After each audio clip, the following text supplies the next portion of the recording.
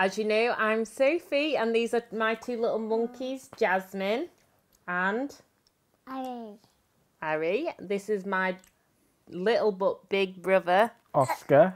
And my mama. You said little but. You said little but big as big brother. Because he's taller than me. So he's my little brother. No, but you're taller than him when you sit down. Okay.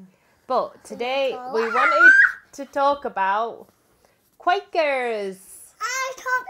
I'm really interested in Quakers because I've been doing a lot, as you know, on mental health, and they were quite... Yes, you minger. And they were quite pioneering in the mental health scene for making care actually quite ethical for once. So, how did you get involved in... How did you get involved in Quakers, Oscar? Well, Panny, my stepmom, introduced me to Quakers in Sheffield. I thought it seemed really interesting, the fact that I get to sit in silence for a whole hour, because it's basically just relaxing, meditating, thinking things through in my mind for an hour about just so much things going on in my life, past, present and future.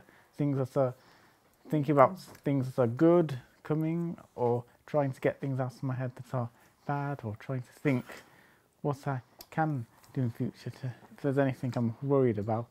And then since I've been going to ones in Sheffield, I've been going to ones in Stoke as well.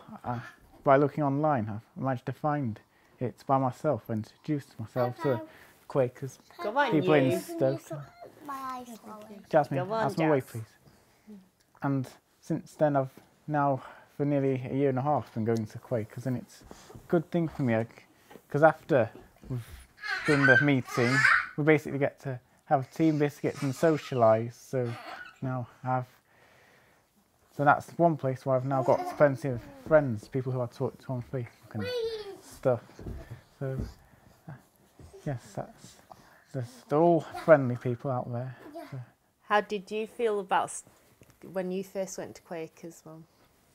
I felt it was a very peaceful space, and a chance just to contemplate and be still and quiet when a lot of the world is very, very busy. Do you not find it a little bit like odd when everything's so busy and then suddenly to go into a room and be quiet? No, it's really relaxing. Yeah, really relaxing. And it makes you look at life in a different way, just to have that quiet space. What, you've got a question?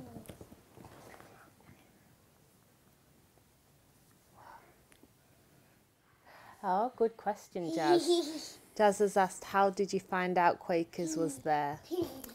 I found out about Quakers because somebody I was working with quite a long time ago told me about Quakers.